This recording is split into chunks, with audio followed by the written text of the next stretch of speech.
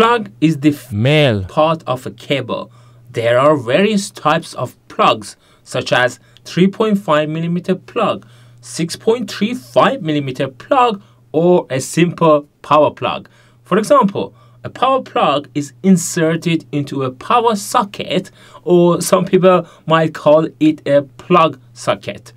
Port, on the other hand, is an opening where peripheral devices can be attached.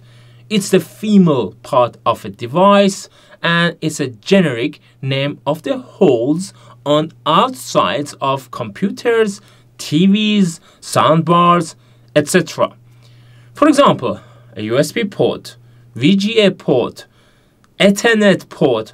So, what is a jack? Basically, jack is a special type of port that is used to connect the audio plug. For example, you can insert a 3.5mm audio plug into a 3.5mm audio jack.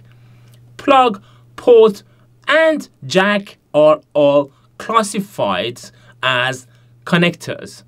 Therefore, a connector is used to connect a cable or a device to another cable or a device, and it's located on outside of a device or end of a cable. If I have missed something, or if you would like to add to any of the descriptions, please let me know in the comments below.